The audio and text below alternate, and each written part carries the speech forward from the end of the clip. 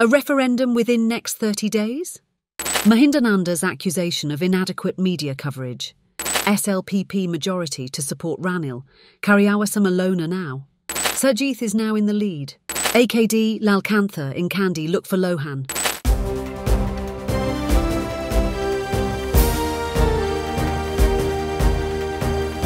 The leader, දේශයට මග කියන ප්‍රවෘත්ති පෙළගැස්ම. A referendum within next 30 days?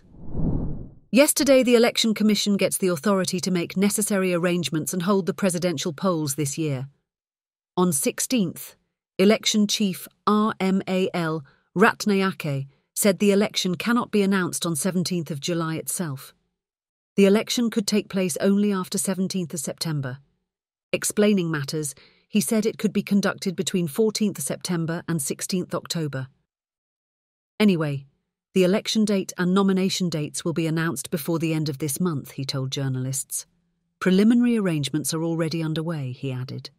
ඡන්ද විමසීම පැවැත්වීමට නියමිතව තියෙන්නේ සැප්තැම්බර් මාසයේ 17 වෙනිදාත් ඔක්තෝබර් මාසයේ 16 වෙනිදාත් අතර දිනේ. එතකොට ඒ දිනය අපි ගන්නකොට මුලින්ම තියෙනවා මේ කාර්යයේ පළවෙනි එක තමයි ජනාධිපතිවරණය ඡන්ද විමසීම් දැන්වීම නිකුත් කිරීම. ඒ ඡන්ද විමසීම් දැන්වීම නිකුත් කරන දිනේ සිට දින 16ත් දින 21ත් අතර දිනයක ජනාධිපතිවරණ ඡන්ද විමසීම සඳහා නාම යෝජනා බාර ගැනීම සිදු කරන්න ඕනේ. ඒ දිනේ. නාම යෝජනා බාර ගැනීමේ දිනේ සිට සති 4ත් සති 6ත් අතර දිනයක ජනාධිපතිවරණ ඡන්ද විමසීම පැවැත්විය යුතුයි.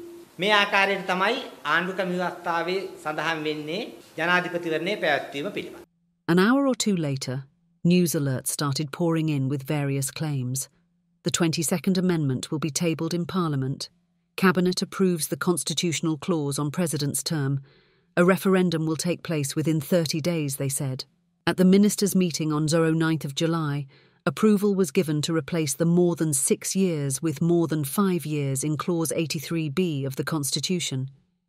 Once gazetted, the amendment will be tabled in Parliament, said the government.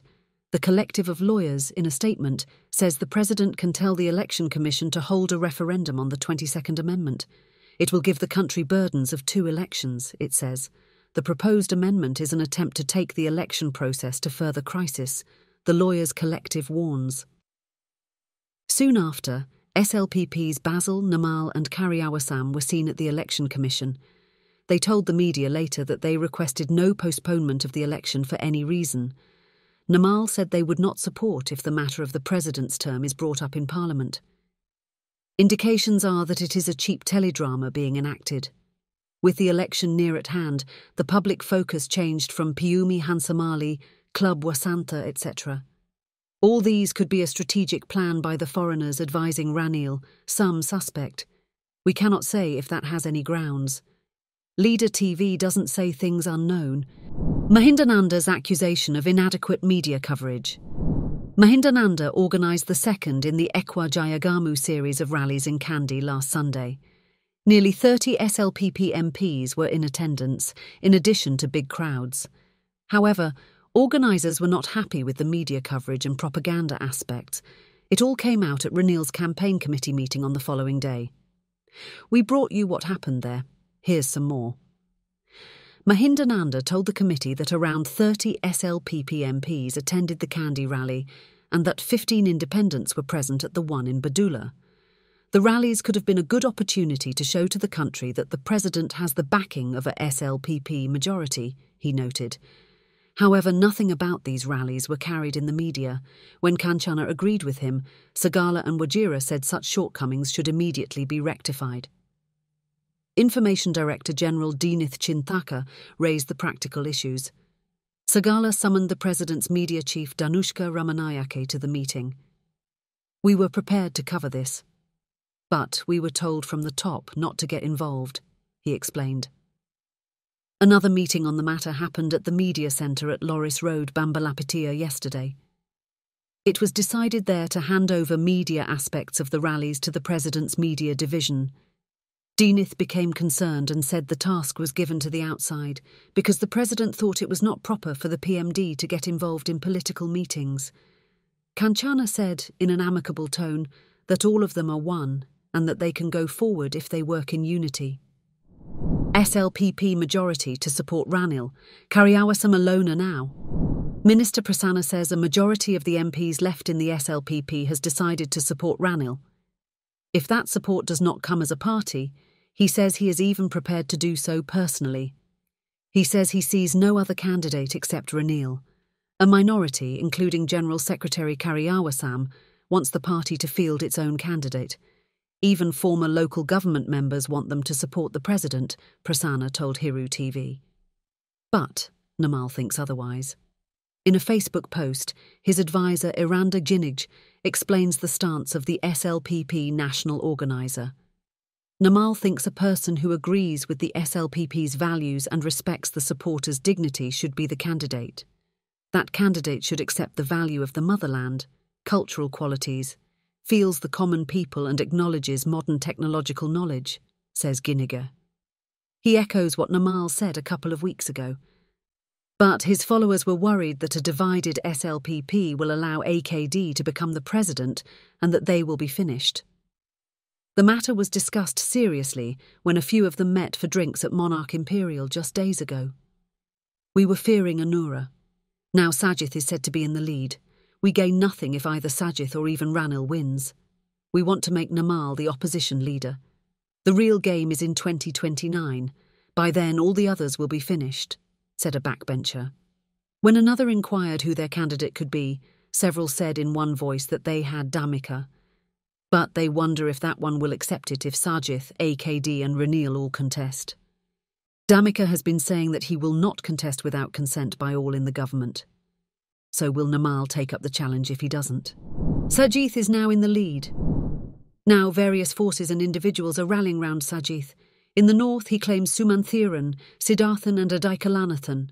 Hakim and Risath are there for him in the east. It is no different in the south either. They are coming in their numbers. On 16th, a team from Dayasiri's Humane People's Alliance met SJB General Secretary Madhuma Bandara at number 30. Mujibur, Senasinghe and Lucky too were there. Dayasiri didn't come, but he coordinated the meeting along with Lucky.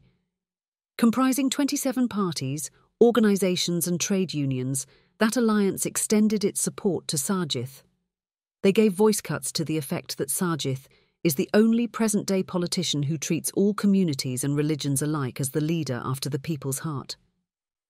At the launch of that alliance on 20th March, Madhuma Bandara, NFF's Weera Wansa, PHU's Gaman Pila, Digambaram of the TPA were among those present. Dayasiri told the gathering that they would support the party that aligns with their policies. Anyway, he says he has no intention of joining with the SJB as yet. First of all, we need to take control of the SLFP. Our support at the presidential election will be decided once nominations are called, he says. So Dayasiri is caught between two worlds. If he joins the SJB now, he is sure of becoming an electoral organiser, but loses power of the SLFP. If he bides time until gaining the SLFP, he will have to share an electorate as a co-organiser. That will affect him at a general election. AKD, Lalkantha in Kandy look for Lohan. While in Kandy for a public rally, on 16th, NPP chief AKD took a jibe at Lohan. To jeers by all, he inquired if that one is there.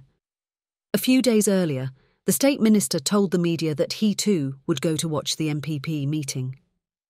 AKD was responding to Lohan, who told a rally in Kandy on Sunday that he would not allow AKD to be the president as long as he was in politics. Knowing the man, some took it seriously, and posts were shared in social media that it was a death threat made to Comrade Anura. Lalkantha too ridiculed Lohan over his remark. "Lohan, you are mad.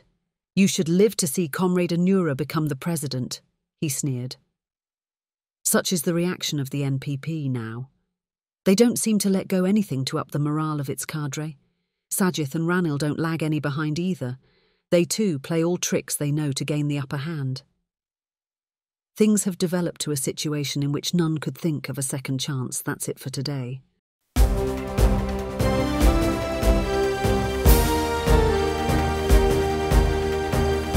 The leader, දේශයට මග කියන ප්‍රවෘත්ති පෙළගැස්ම